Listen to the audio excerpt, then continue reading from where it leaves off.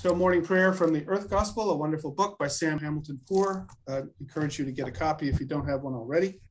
And after a few moments of quiet, I will begin with an opening from Psalm 143. In the morning, let me know of your love, for I put my trust in you. Show me the way that I must take, for my heart is set on you.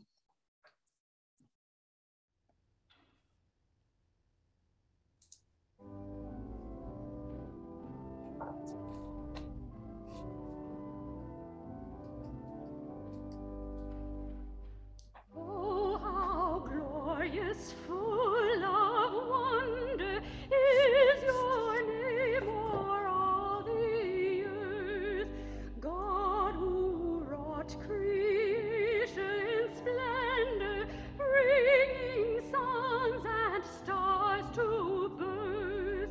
Wrapped in reverence we adore you, marveling at your mystic ways. Humbly now we bow before you, lifting up our hearts in praise.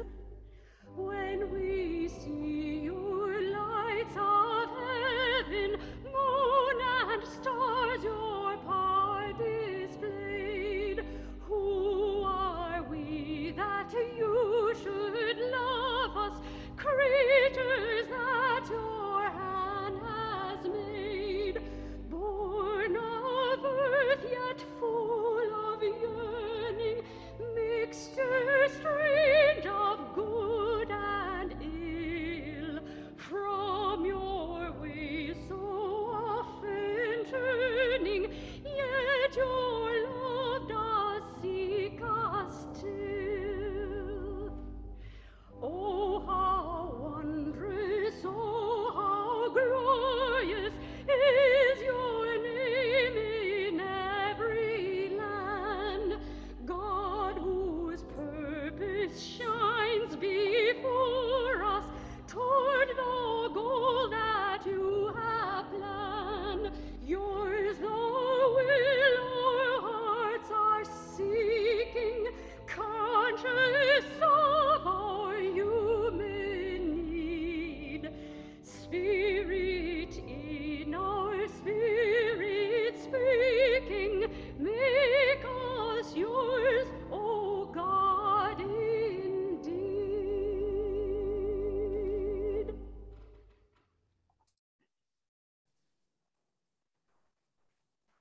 Go ahead, Barbara. The scripture reading is taken from Psalm 8. O Lord, our Lord, how awesome is your name through all the earth. You have set your majesty above the heavens. Out of the mouths of babes and infants, you have drawn a defense against your foes, to silence enemy and avenger. When I see your heavens, the work of your fingers, the moon and the stars that you set in place, what are humans that you are mindful of them, mere mortals that you care for them? Yet you have made them little less than a god, crowned them with glory and honor. You have given them rule over the works of your hands, put all things at their feet, all sheep and oxen, even the beasts of the field, the birds of the air, the fish of the sea, and whatever swims in the paths of the seas. O Lord, our Lord, how awesome is your name through all the earth.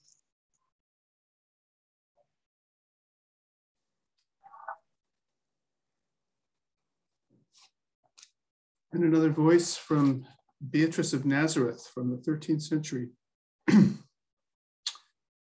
As the fish swims freely in the vastness of the seas, as the bird soars boldly in the vastness of the air, so I feel my spirit roaming free in the depths and heights and immensity of love. And from Karl, Barth, of all creatures, the Christian is the one who not merely is a creature, but actually says yes to being a creature. Let's take 2 minutes of quiet to reflect on these rich readings.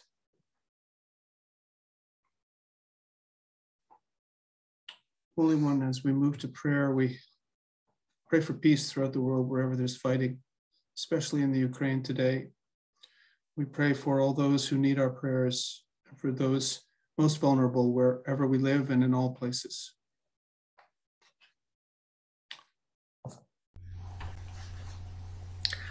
O God, great and wonderful, who has created the heavens, dwelling in their light and beauty, who have made the earth, revealing yourself in every flower that opens, let not my eyes be blind to you, neither let my heart be dead, but teach me to praise you, even in the lark which offers her song at daybreak. Amen. Amen. And a blessing for today. May you experience anew God's great yes to you and to creation. And may this yes set you free to live and love abundantly. Amen.